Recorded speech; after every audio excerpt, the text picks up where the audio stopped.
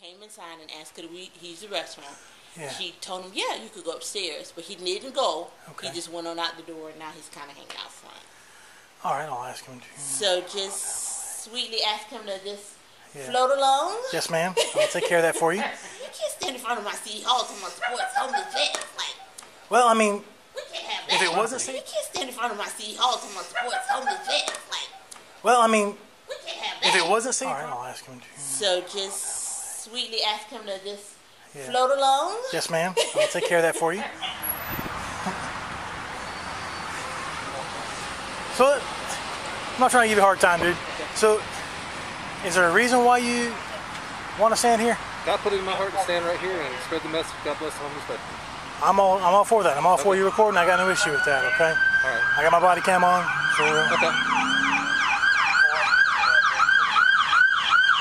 I don't even know what that's for. Probably so you can get across the intersection. Anyways, so what I did was I called for a patrol unit because I'm actually working for the code enforcement section. Okay. I'm still a police officer.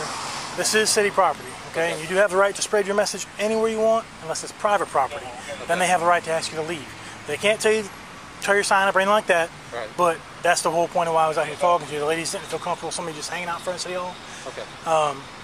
And being that it's on city property, they have the right to ask you to leave. You can go stand on that corner. You can go stand anywhere it's not actual city property and do as you wish, brother, and spread the message. Okay. So that's all I'm saying. Okay. Right. Now, if you refuse to leave, then it would be trespassing, and then you'd be in trouble. So I'm asking you nicely, if just to relocate. That's all I'm asking you to do. Right. You can go spread that message with love any way you want, other than city property right here. Exactly. You understand what I'm saying? This is city property? All this is City Hall. This is city property. All right. Am I being trespassed? As of now, you are. Give me your ID. Now it's an investigation. I want your ID. Leave, then. No, give me your ID. You're not free to go now. Because now you want to play the game. Go ahead and give me your identification. If you're trespassing me, I'll leave. Give me that identification or you're going to jail. Give me your identification so I can identify you and I can trespass you. Then you can leave. I'm not going to ask you a third time. If I get arrested, I'll lose my job. I'm not trying to arrest you. I'm trying to get you to comply with me, and you're trying to refuse to do that. So listen to me carefully. I want your identification so I can identify you and trespass you. What crime do you suspect me of? Sir? What crime do you suspect me of? You're failing to follow a lawful order, which is they've asked you to leave city property or asked me to ask you to leave. You're refusing to do so. Now I'm going to trespass you from the property because I asked you 3 times nicely to step off somewhere else. Leave, then? No, now you wanted to refuse, so now I'm going to identify you and I can trespass you. If I don't give you my ID, I'll go to jail. That's exactly correct. You'll be arrested. You'll be fingerprinted and released. So all I want is your identification. No, not because of the sign, but because you failed to comply with my investigation, which was I asked you to leave nicely initially. You wanted to play the game with me.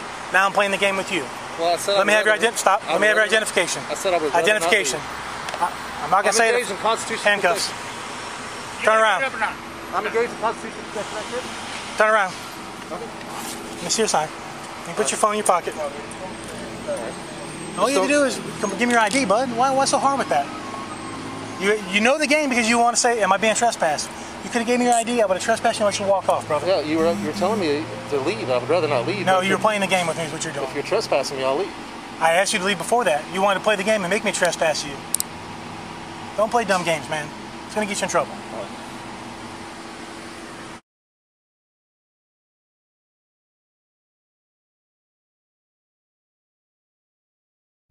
Despite the fact that my arrest was an obvious and egregious violation of my civil rights, the city of Port Wentworth and the state of Georgia pursued criminal prosecution against me for the bogus charge of obstruction.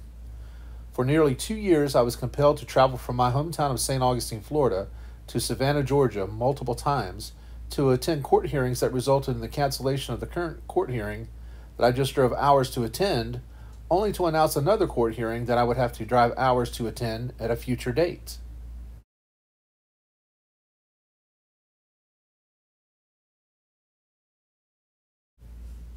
Finally, on May 25, 2023, after 2 years of malicious prosecution, the criminal charge of obstruction was finally dropped. Now in July of 2023, nearly 2 years to the date of the July 2021 arrest, I have filed a civil rights lawsuit against Robert Heminger in his individual capacity. And by the way, Robert Heminger has been promoted from sergeant to lieutenant since the day he violated my rights.